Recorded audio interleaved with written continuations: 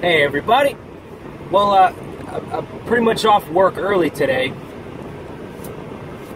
You know, way early. So I was just gonna hang the fuck out, jump back there and play Xbox or something like that. Watch TV. But I figured, why not make a video first? So I was listening. What was I listening? I was listening to the Joe Rogan podcast earlier while I was driving, and he had Ben Shapiro on, and they got to talking about automated trucks. And I kind of thought about making this video, talking about this, because it's been done to death. But you know what? Fuck it. I feel like I have kind of, well, maybe not a different take. Like, look, the way, as far as the automated truck thing goes, and you know, just for I guess just a little bit of background, I'm talking about automated trucks in the future that they're working on. I think like either Google or Uber is working on it or something like that. They're working on it.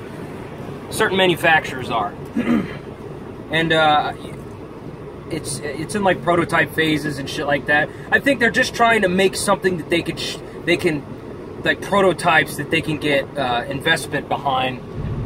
They can get manufacturers or I think right now they're just looking for investment because they need to be able to get the money to build something that's functional that they can actually present to like the DOT or something like that. And if they can actually get this this concept of an automated truck to pass the FMCSA and the DOT standards and all that shit, then, you know, I think at that point, once they can get it approved, then they want to start shopping it out to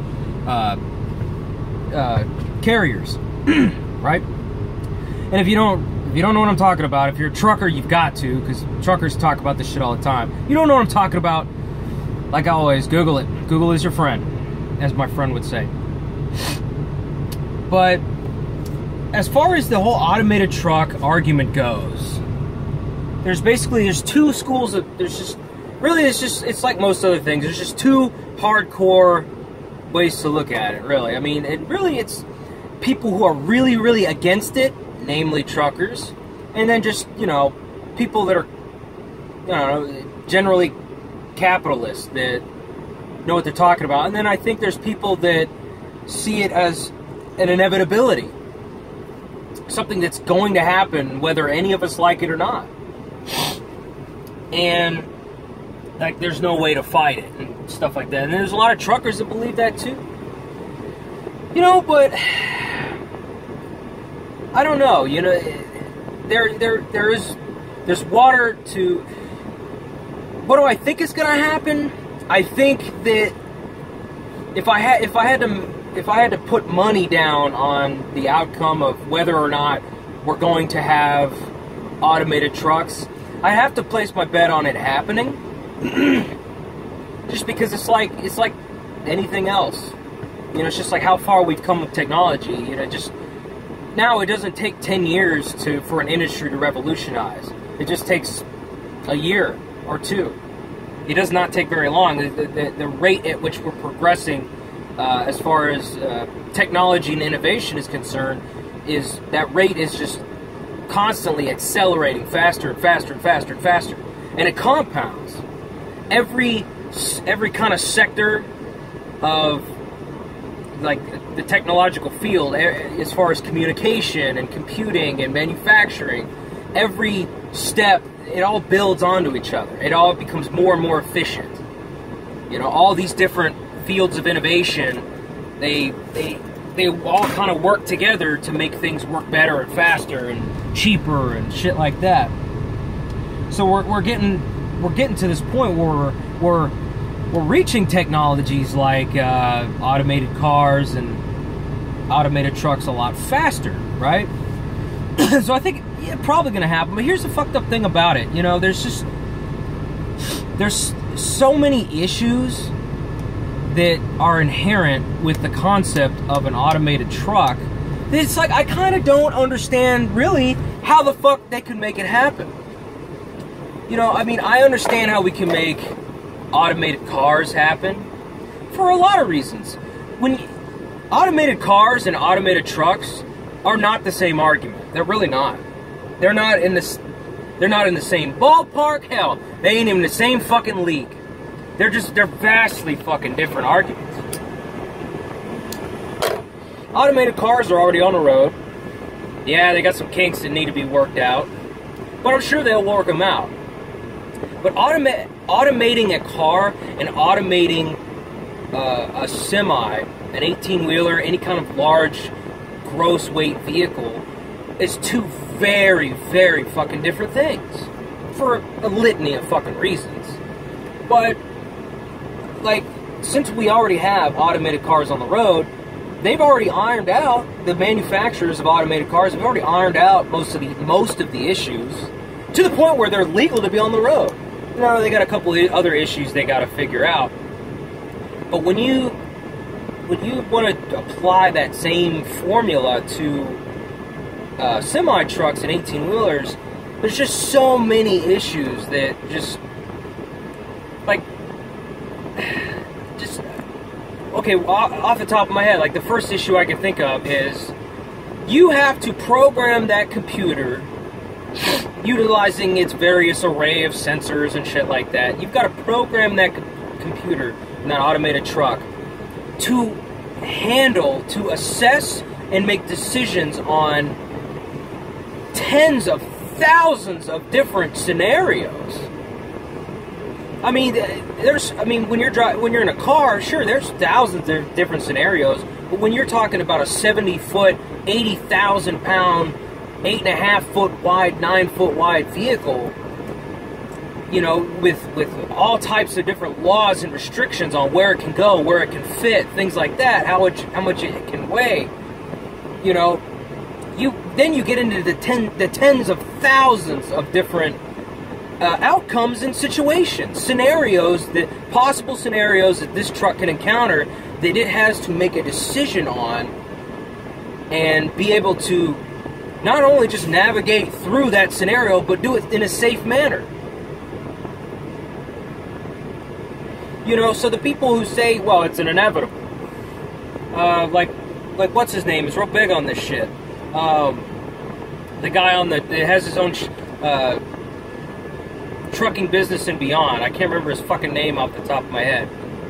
But he sees it as an inevitability, like it's definitely going to happen. He 100% believes that any situation that truck encounters, it can make a decision and it can make it better and faster. They can make it to where it can make that decision better and faster than a driver driving that truck. You know, and I understand why he thinks that way. Mike Russell? I can't remember his fucking name. But I'm sure you guys probably know who I'm talking about. But you gotta think, there's certain situations, like, day to day, like, I come into situations where I gotta step back and look at that situation, like, okay, how am I gonna get out of this? Like, I was at a shipper this morning where it's like, the exit was closed off because there's a train track there and there's a train parked on the tracks. So they didn't even have the gate open. So you had to go back through the entrance, but there's nowhere to turn around. So it's like, okay, I've got a blind side back over there, and then I've got to turn around through here, and then I could go back around this building and blah, blah, blah. Like, okay, you know, that's not super difficult. I guess you could program a truck to figure that shit out, but, you know, like, one thing that like, this whole winter, like, I went through a couple of blizzards this winter and a bunch of snow and ice and shit like that. The whole time, I was always thinking to myself, you know, even if you program a truck to... Because the way I look at it is, when you're driving on snow and ice and you're driving in adverse conditions like that, you know, freezing rain, what have you, you got to be able to read the road. You got to be able to see what the road looks like, and you got to be able to feel it as you're driving. You know, feel the characteristics of the road, shit like that. And then you can judge on how fast you want to go, and should you even be fucking driving in these conditions. You got to make that fucking judgment call. You know, there are certain conditions where trucks really shouldn't be driving in. You know? I mean, if you're careful enough and you're willing to take the risk, there's most situations you can take this fucking truck through. But every so often, there are situations where you have no choice but you have to stop that truck. Especially out west when they decide to shut the interstates down because it's so bad, it's snowing so bad the plows can't even keep up. And the interstate's out there buried under 3 feet of snow. Well, they just shut the fuckers down until the plows catch up. What does that automated truck do when they bring those gate arms down over the interstate that says either return to Cheyenne, interstate's closed, or exit now, interstate's closed? What does that truck do? Okay, I mean, okay, say that you program that truck. Okay, it reads the situation, it pulls off the freeway, and it goes to the nearest truck stop. Okay, what if the truck stop there is full, has nowhere to park? Where does that truck go? What if that truck stop area is the only place where it can park, but there's no open spaces? To where, like, one of us, we would have to, like, make a space to where we're not in a parking space, but we're out of the way so that we're not blocking anything. What does that fucking truck do? How does it make that judgment call on where it should park in a situation like that? You know, there's all these different situations. I mean, the only way I could think of it working is if you get like a dedicated route, like of van or maybe reefer only, like really just van only, like van loads between two terminals. So where all that automated truck has to do is drive from this terminal to that terminal, and that's it. And then it's programmed to drop a trailer in a specific drop yard, and then pick up another. It reads on what trailer to pick up, or whatever the fuck. Yard jockeys tell it what trailer to pick up, and then someone's got to go out there and connect the fucking lines, raise the gear, and pre-trip the fucking trailer. So I don't know who's pre-tripping this shit.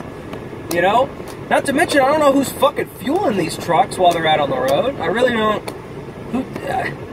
If an airline comes loose, it has to pull over and call for road service, I guess. That's what you're going to have to program these trucks to do. Anytime there's an issue, they're going to have to stop and send a call to the main hub, the computer. Hey, I need road service. And I guess it'll pull into the shoulder. And hopefully it's smart enough to not pull into the shoulder if there's a broken down car or debris in the fucking shoulder. Hopefully it knows better than to... And maybe it's programmed so that when it sees that debris in the shoulder, it goes back onto the road. But if it swerves back onto the road, is it raining or snowing outside? What if it swerves back onto the road and loses fucking control? This is what the fuck I'm talking about. There's thousands of fucking combinations of scenarios that these trucks are going to have to be programmed to fucking decide. And I'm here to tell you, whoever's programming these trucks, I don't give a shit if they're a 30-year veteran of the trucking industry, and they've done it all, and they've seen it all, and they've got 10 million fucking, you know, or 10 million fucking safe miles, or some crazy shit like that. And that, you have a panel of these 30-year veterans of the trucking industry. They've been owner-operators, and they've seen it all, and they've been across the country in every scenario, and they're telling the programmers what these trucks need to watch out for. It doesn't fucking matter. I guarantee you that truck will come across a scenario that no one's ever come across before. Or that happens very, very, very infrequently, but it happens today. You just can't, you cannot, I don't see how you can prepare that computer to make a decision on every fucking variable. I just don't see it. I don't know how you could do it. And be safe at the same time. Because I'm here to tell you. If they get these trucks on the road, they get them approved through the DOT, and they get somebody like Swift. I could see Swift being one of the first ones to jump on this fucking automated truck train, you know. But say Swift goes out and decides to buy like 10 of these trucks, just to test the waters. The very first time one of these trucks causes $1 million fucking accident, they're going to sell off, they're going to get rid of all the ones they have, and that word is going to spread across the industry. Like, you know, computerized truck makes a fucking mistake, and then it tries to swerve when it shouldn't, and it overturns a truck, and it falls on a minivan full of little girls and a soccer mom, and they're into a fucking multi-million-dollar lawsuit. It's just, it shuts down the interstate for fucking 10 hours. It's this huge fucking deal. Oh my fucking God. The first time that happens, like all bets are off. I'm here to tell you, There ain't no like, well, looks like we're going to have to go back to the drawing board on that. No. All the trucking companies are going to say, fuck that shit. I mean, you got to think, is the money you're going to save on running these trucks? Because I imagine you're going to save, over the course of years, billions of fucking dollars. Billions. Probably, or at least hundreds of millions. But is your insurance company going to even fucking allow it?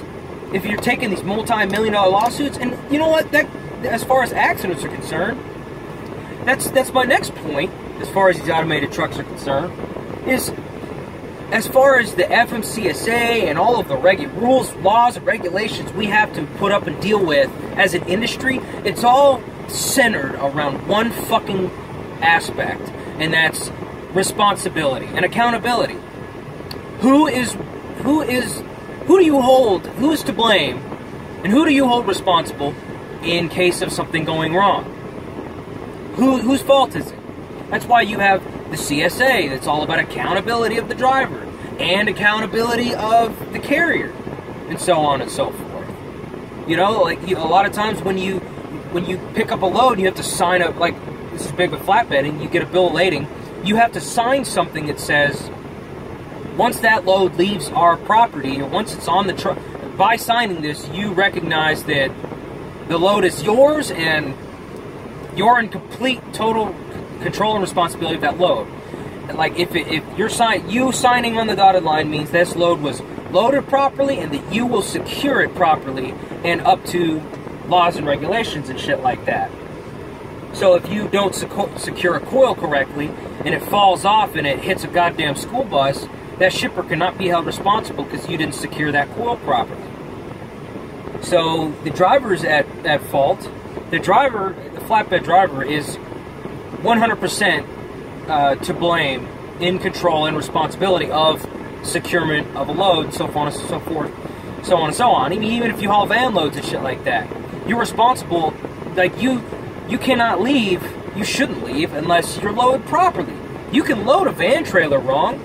I've seen van trailers that had shifted loads because they were loaded improperly and they were fucking leaning going down the road. Same thing. Okay, you know, and so that's one big thing is how, like, we're only talking about van here. We're not talking about reefer. We're not talking about tanker or flatbed. Because I don't know how the fuck you're going to run those loads without a driver. Maybe reefer because you need someone that can monitor that load. Because what happens if the little light on the side of that reefer, that Thermo King, goes out and it dies? It's dead. And you're hauling ice cream at like negative 30 degrees or some shit like that, right? That Thermo King dies the fuck out. Okay, well, say you set it up to where the Thermo King can talk to that truck, right? I mean, then that truck's got to figure out what to do. It's got to send a message and say, okay, my Thermo King just died, and I got, 40,000 pounds of Ben & Jerry's fucking ice cream back there, and it's 95 degrees outside. What now? What does that truck do? How do you handle that situation? And I'm not even talking tanker and flatbed. Fucking forget it. Fucking forget it. I mean, I've never driven tanker, but I'm sure there's shit like, you've got all. I'm not even talking about fucking. I'm talking about food grade tanker. There's no way you're gonna get a computer to haul hazmat tanker. No fucking way. There's way too many fucking rules and regulations that you have to abide by. That there's no way all the inspections and shit you guys have to do. Tankers, as far as I'm concerned, are held to the highest standards in the industry.